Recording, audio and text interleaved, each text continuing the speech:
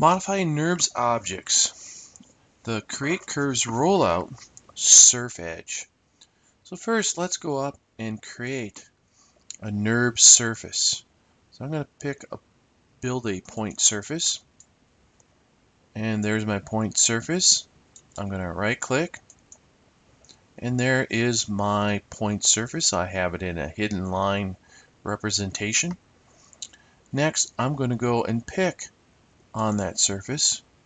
I'm going to go up to the Modify tab in the Command Panel. And then in the sub-objects, I'm going to click on the NURBS surface. And when I do that, I come down and I have a rollout down here called Create Curves.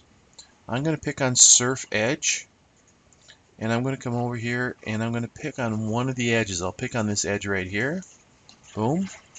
And then at that point then I'm going to right click, and